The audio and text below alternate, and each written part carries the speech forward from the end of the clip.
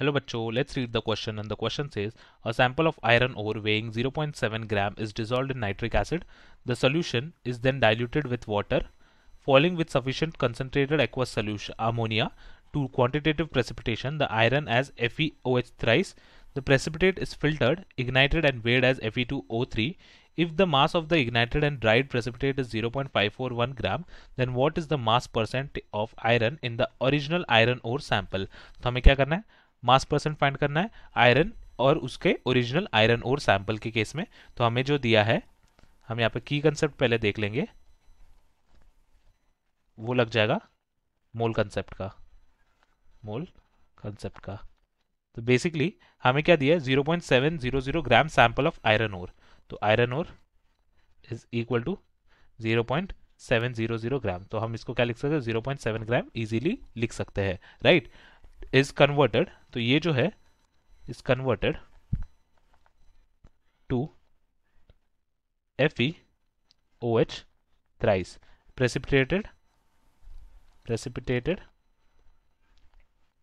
and ignited to form Fe2O3. Therefore हम क्या बोल सकते हैं, mass of Fe2O3 obtained would be mass obtained Fe2O3 is equal to 0.541 gram.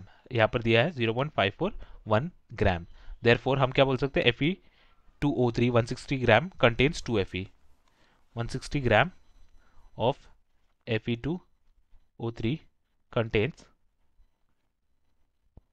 2Fe। Therefore 160 gram of Fe2O3 contains 2Fe। तो इसको हम क्या बोल सकते हैं, 2 इंटू Fe का एटॉमिक वेट जो हो जाएगा 112 ग्राम ऑफ Fe।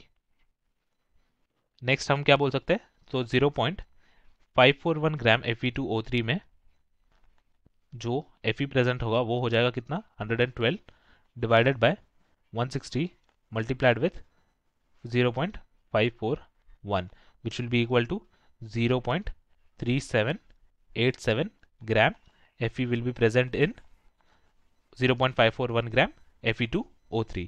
अब नेक्स्ट हम क्या बोल सकते हैं कि percentage Fe in sample, percentage Fe in sample, that is going to be equal to 0.3787 divided by 0.700 multiplied with 100।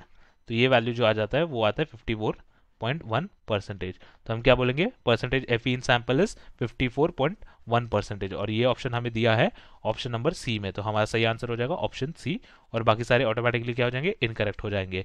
Hope you understood it well, best of luck.